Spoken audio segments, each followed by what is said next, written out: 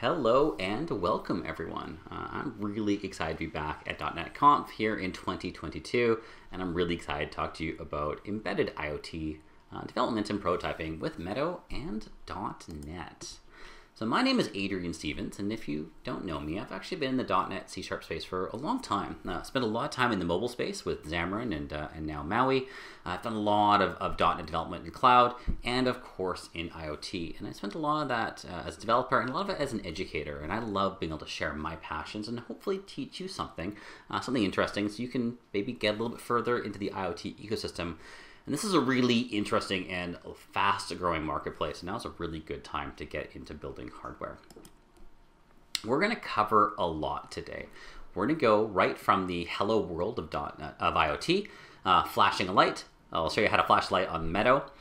Then we'll look at what it looks like to bring in additional hardware and build some more complex builds, to add in some custom hardware and then control that in C# and .NET. And we'll do that using drivers in the Meadow Foundation library. From there, we're going to see how we can do rapid prototyping on a new board called Project Lab. That's going to simplify some of that hardware design to get you into writing software and controlling your IoT solutions. We'll see what that looks like, talk to cloud systems, and then I've got a bonus topic, which is going a little bit further into your hardware development and getting one step closer to commercialization, and how that's actually being accelerated, in this case, by an open source community contribution. Stick around for that. Lots of fun. So for this talk, there's one thing I really want to get across, and that is that we're doing full .NET on a microcontroller, and this is really unique in the industry. This is a pretty amazing moment here. Now, we've had lots of ways of doing IoT in the past, and we've even had some options for doing .NET IoT. You know, the first thing that people often think about is, hey, well, I can run .NET on a Raspberry Pi on that single board computer. And you absolutely can. Raspberry Pi is a phenomenal piece of hardware. But it really is a single board computer. It has more in common with a desktop or laptop than it does with a microcontroller. It has a full power processor, which then actually uses a lot of battery, a lot of electricity. Of course, it has lots of memory. It has a multitasking environment. And so it has all the benefits of these full-blown multitasking environments, but of course, all those limitations as well. And one of the big limitations is, again, it drains more power, so it's hard to run on things like solar or battery. And the inherent instability of a multitasking environment. Of course, we know Linux is very stable, but still, when you're running multiple applications, there is those risks of security and stability. And then that path to commercialization is a little bit harder as well. Now, on the flip side, we have a couple of options for doing .NET on microcontrollers. There's things like the micro framework and the nano framework, and these are really interesting, really fantastic ways of doing .NET. But the names really do indicate their limitations. They're subsets of .NET. And so, yes, if you're writing C# and you are working in a .NET environment, so you get all the benefits of .NET, but you don't get the full API surface. That's going to mean that you're going to miss out on some of the modernizations of the language. You're going to miss out on a lot of the new APIs, and it means you're not going to be able to code share across your IoT project with your other projects like your desktop, your mobile, or your web projects. And so Meadow really is unique in the industry, and this is that sweet spot of full .NET on real microcontrollers. And I'm actually really excited because Meadow has just released Release Candidate 1, which means that version 1.0 is right around the corner. Teams are working really hard, building out features, increasing stability, increasing performance, and so Meadow is really almost ready to go full production, full commercialization. So now is a beautiful time to get into IoT with Meadow and C#. Of course, Meadow brought to you by Wilderness Labs. Check out the website, www.wilderness.labs.co. There's so much great content here. Getting started guides, amazing write-ups for IoT electronics. So this is a beautiful resource. Don't overlook this to get you getting started with Meadow. And of course, you can go there and you can purchase boards and hardware as well. So let's take a look at the hardware that we'll be using today. And this is the Meadow F7 dev module. Now, there's a lot going on the screen, but it's actually a lot of really powerful information, and it gives you an indication. It gives you a sense of really what you can do with the Meadow board. A ton of I/O input output. So you can do standard high and low input and output. You can read a button press. You can turn an LED off and on. You can do variable output in the form of pulse width modulation. You can do variable input in the form of analog reads. And it has all those industry standard communication protocols, things like SPI, Serial Peripheral Interface, I2C, serial in the form of UART. And if all those terms don't mean something to you today, that's okay. But what I want you to understand here is that Meadow has all the connectivity you need to connect to this massive ecosystem of hardware and peripherals that are on the market today.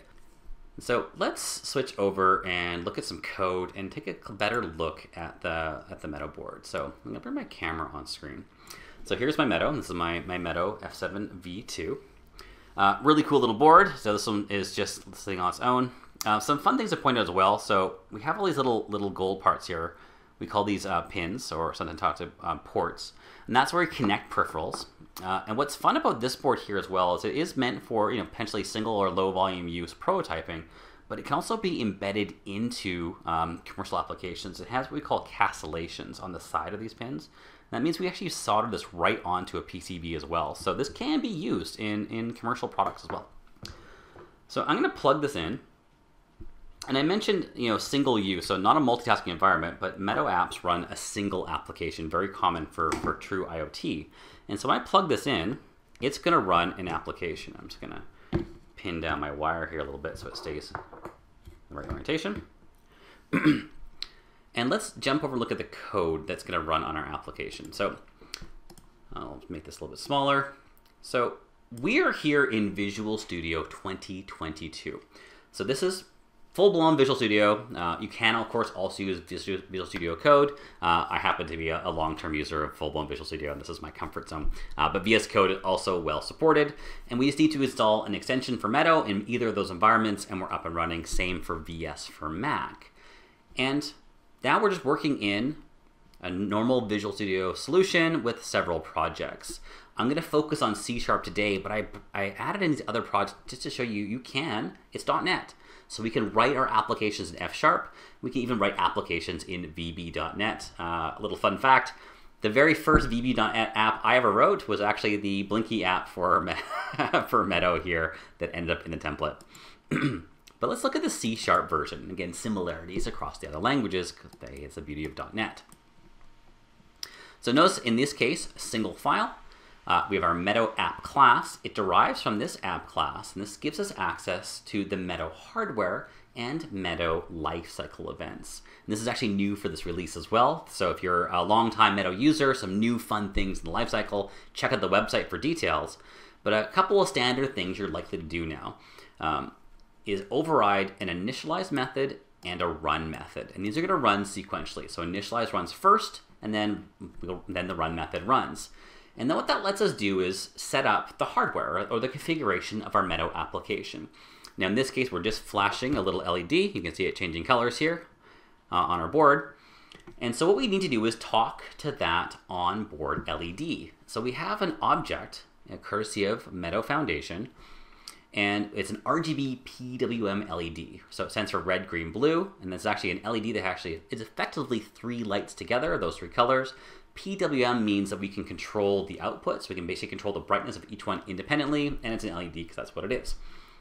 Now what we do here is we show you how, or we need to tell this object how to talk to the hardware, and we do that through the device object and by telling it how it's connected. Now this is an internal part, so it connects to internal pins effectively, but we have an onboard LED for red, for green, and for blue. And what's powerful here now is this is all we need to talk to the hardware. We instantiate an onboard LED object. It knows how to talk to the physical aspect of the part, and now everything else in here is just C#. So we finish our initialize method, and then we go into run. Run calls a method called cycle colors, and cycle colors is going to just loop through and just do a pulse of a whole bunch of different colors, blue and cyan and green, you can see here. And of course this is now calling a helper method, show color pulse. And this here is now where we interact with our onboard LED object. We're going to call a method called start pulse. We're going to run it for the duration, and then we're going to stop it. And you can see here that we just pass in a color object, and this method is called over and over again with different colors. But this is just C#. It's just standard use of public methods. And again, the only thing that is hardware specific in this case is this little bit of code here. And we can look at the other languages and see similar aspects of that as well on F# and VB.NET. So you're welcome to use the language that you prefer. Most of the samples, of course, they are written in C#, but there are some good F# samples out there as well, and I do love that community, love functional programming. Okay, so blinking and LED, lots of fun, but it's really more fun to build more complex things. So let's switch over hardware, and I'm gonna bring in something that's a bit more representative of what you might build. So here's a hardware build with a display and some other parts on it. So we can take a look. We've got a couple of buttons here. We've got our display that should fire up here in a moment. And then this little guy here is an analog temperature sensor. And you can see here, so this is a great one to look at for wiring. We've got the black and the red lines. They're actually going to be the ground and power. For Meadow, it's a 3.3 volt power supply, power rail. And then the middle lead actually is the analog output of our temperature sensor. So it runs there into, it'll be a little bit hard to see on the camera, but actually is running into, let's see if it'll focus, it's A0. It's the analog 0 input pin. Put that back down. And it's running in read by room temperature. It's analog, it might be a little bit high. I don't think it's quite 24 degrees in here, but it is warm. And let's look at some code here. Let me bring that up.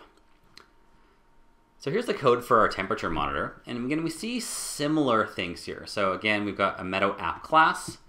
We derive from our app class here again. Now this one knows it says V1. This is actually an older version of the Meadow hardware. So for those of you that have been around the Meadow ecosystem for a while, this is V1 hardware, still fully supported, of course, and I'm using that on our board here today. And again, we're just into good old-fashioned C#. And I want to show you, so just like we saw the LED be initialized, we do similar things here for the other sensors, other parts. So let's look at that analog temperature sensor, a really great example. So similar patterns. We have a class called analog temperature, and we need to tell it how it's connected. In this case, it's connected to an analog pin. Remember I said it was pin A0? Well, we need to tell it it's connected to pin A0. And the analog temperature sensors are actually a family of sensors. There's several different variants that have different analog output voltage levels based on the current temperature. And so our driver needs to understand how to translate that voltage into temperature. So we tell it this is an LM35. And notice that's all we have to do. So this is actually a lot going on because this sensor is reading temperature.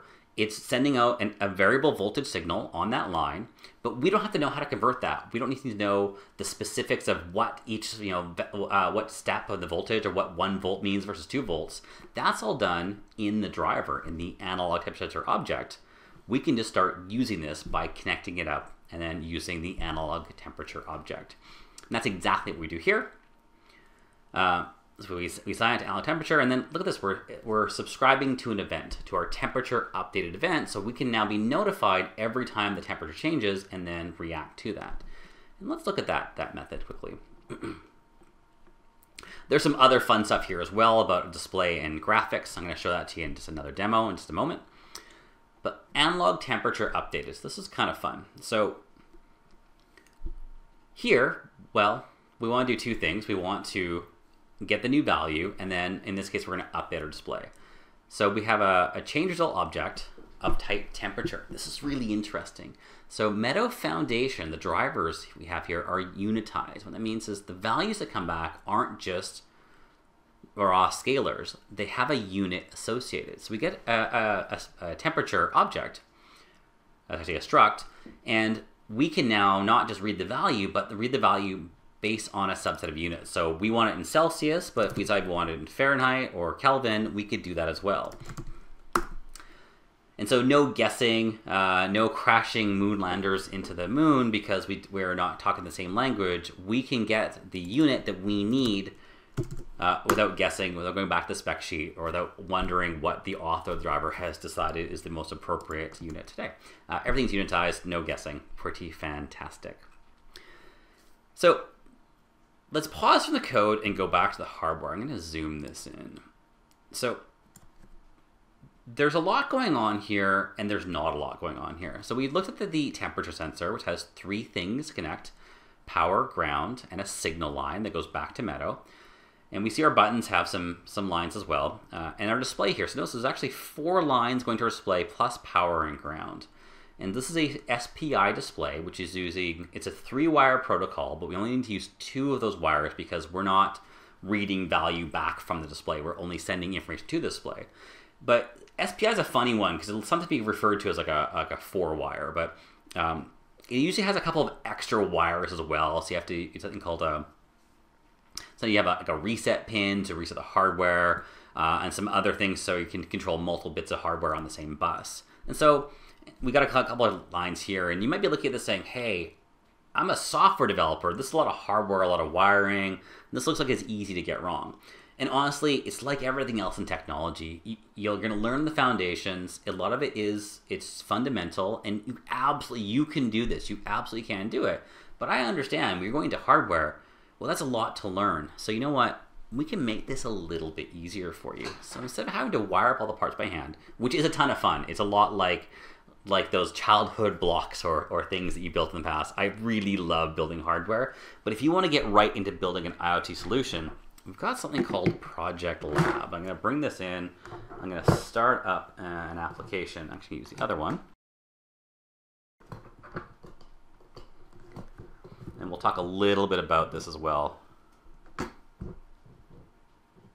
So the Project Lab board is really meant for rapid prototyping. It's to save you the overhead of sourcing parts and wiring all those things up. But notice here it has a display, very much like the display we saw on the previous board. There's a 240 by 240 full color TFT SPI display. High res, super sharp, can do lots of fun things with it. Got some buttons built in, and it has some really powerful sensors as well. It has a light sensor. It has an industry-leading, I think it's probably almost the best one on the market right now within price reason, the BMI 270. It does acceleration, gyroscopic. It does all kinds of great things for wearables. Really powerful motion sensor. Got an atmospheric sensor. This shows a BME 680. I think we've switched to a BME 688, so the newer version of it. Temperature, pressure, humidity, even air quality, and then a ton of extra expansion as well. But it exposes a few more of our outputs. We have access to an analog pin, a couple of digital pins. There's also an RS485, which is a standard, it's like a commercial enterprise serial interface. So we can do that. It allows us to hook up to a lot of commercial sensors. And then it has some standard form factors as well. It's really just different shapes of things we've already talked about. Grove by Seed Studio. They've got some really cool sensors that use a 4-wire cable. Really easy. No guessing if I have the pins right. Just plug it in and go. It has a quick or a stemma QT connector, which really just exposes I2C. Has power ground and then a 2-wire bus for I2C, but a standard form factor. You'll see this being adopted by a number of hardware vendors. Adafruit uses quite often on their parts as well. Same thing, plug it in and go, nice and quick. Don't have to worry about all the wires. Microbus, another standard form factor. This is a really cool one. You can plug in more complex things. You see a lot of pins here, so you actually can use these pins. These are pin headers you can access directly, but it's actually meant for a microbus part to plug right in. And actually, I might even show you that right now. And you see these microbus connectors, and so here's like a microbus part, for example. If I flip that over, you can see it has all the pins. And microbus is interesting because it doesn't necessarily use all of the pins, but they're always populated on the boards, and we just plug those in. And then we have access to, I think there's hundreds, if not thousands of microbus parts that can be used today. And so here's our Project Lab, lots of things running on, and I'll just show you the app is running. You see temperature, pressure, humidity, actually acceleration, that's this gravity right now. So obviously it's not moving, but it is being pulled down by the Earth. And as we move it around, we can see our gravity values change for X, Y, and Z. See if that's focusing all right for you.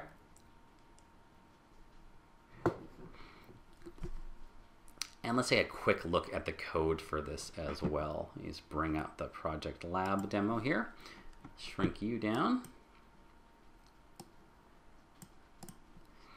And again, you're going to see some common patterns. It's got an app class. Again, derived from Meadow app, derives from app. We're using a V2 board in this case again. Override initialize. In this case, we're actually using a helper class, Project Lab hardware. We're actually running the V2 variant in this case. It's just, there we go. And that class is responsible for initializing the hardware. And I love this abstraction because we actually just launched a new NuGet package that will do all this for you. Because this is a standard configuration of hardware, we know which pins each part is plugged into. So this is a known pre-configured hardware, we can use an actual NuGet package to do all of that installation for you and just give you access to the sensors. And you can see this here. In this case, we got our light sensor, make sure it's initialized, and then we can just start updating and reading changes in light values. Same thing, our atmospheric sensor, start updating and read changes in the atmospheric values, whether it's pressure, temperature, humidity. Same thing for motion. And what's amazing about this, I know I'm moving quickly, but what's fun here is if you go through all of this, it's all done in 130 lines of code. And so again, you can start building really complex applications with this in just a few lines of code. Don't worry about the hardware, don't worry about the wiring. All right, so much to show you. A couple more things I want to do before we run out of time today. I've got another product lab board, and this is, well, we can now use this to do more complex things. And so in this case, I'll let the app boot up, and I'm going to change to another sample. And this is where I think some of my passions get really interesting. We start combining cloud with IoT. We can start doing really powerful things. And so in this case here, we have a sample app that actually talks to Azure Custom Vision. And this uses the cognitive services to do image detection. Now, the app is a little bit fudged for simplicity and the purposes of the demo, in that this would normally work with a camera, and we would take a picture of our subject, and then upload it to Custom Vision, and then use cognitive services to tell us if our image matches our pre-trained system. And I built this to detect our Boston Terrier puppy, our little dog. Now, funnily enough, I wasn't able to train the dog to sit still so I could take a picture of it live for the purposes of this presentation, so I embedded a picture of our dog. You can see a little guy here, right in the application. But we have this product lab board, we have the expansion, we can plug in a camera, we can trigger that with something like a motion sensor, and we take that picture and then we can upload that to Azure Custom Vision or Cognitive Services. I'll bump this off the screen, show you the code, just a couple of things. What's the message here? Full .NET patterns you recognize. I'm going to scroll down and show you a couple of fun things here. Let's look at the post image method. Let's get off screen here. Some fun things. So it's hitting the endpoint for our cognitive services instance. In this case here, it's loading in a resource. So this would normally come from a camera, but we're loading it in an embedded resource in the application. And then we need to send it to our cognitive service, our instance. So what do? We use HTTP client, right? This is the code that you know how to write already. You've probably done this dozens, if not hundreds of times. And again, using standard patterns for talking to Azure. We set up our header, and then we just call good old-fashioned post async. We're using modern async await here, uploading our image, and getting that value back. I'm going to show you, this is a previous run, so this isn't live, but this was run just before this presentation. You can see here we upload the image, and if we go to our predictions, we can see here 0.99 means 99.99% match. Not too surprising, the picture of my dog matches other pictures of Boston Terriers. She is, of course, a Boston Terrier, but trained it with both Boston Terriers and other types of dogs, and we got 99.9% match that it was a Boston, and actually really low match for the other set, the not Boston set. So this is actually really great results. What's fun about this here is I use a very small low-res image, 60 by 60 image, and that still worked. I'm always amazed at how well these machine learning services work. But now, I want to show you one more thing. So let's imagine we built a system, we're prototyping, we've been working, we want to go that next step. We want to start making a physical product. Well, you can actually start building custom PCBs because we know all the parts we have.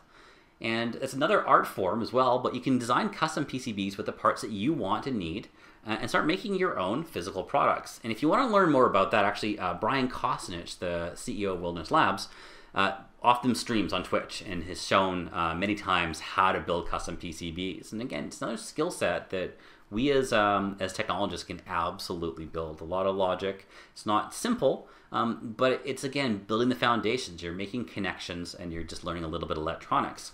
And so with that, we can do things like, I don't know, we can build our own custom gaming handheld. Oh, and I just realized it wasn't on screen. Let me get that back over here for you. So I'll show you here on the back. Here's our Meadow board. Just plugs in to our custom hardware, our custom PCB. And again, you're going to see that same display that we've seen on other builds. That's our 240 by 240 color display. Like I said, there is an app running on this here as well. So I'm going to leave that in the corner, let that fire up, and let me pull up the code here. Now this is going to run an application that's going to leverage a really powerful but simple 2D graphics library as part of Meadow Foundation that was called Micrographics. And a community member, a friend, and someone I admire very much, Justin, built a 2D game engine that runs on top of the 2D library in Meadow Foundation. It allows us to use to build up fairly complex environments in 2D. Let's get the camera to focus on it just a little bit better. You should be able to see the clouds moving across the screen. And this is actually built up from a sprite set. Fully open source. It's called Glade 2D.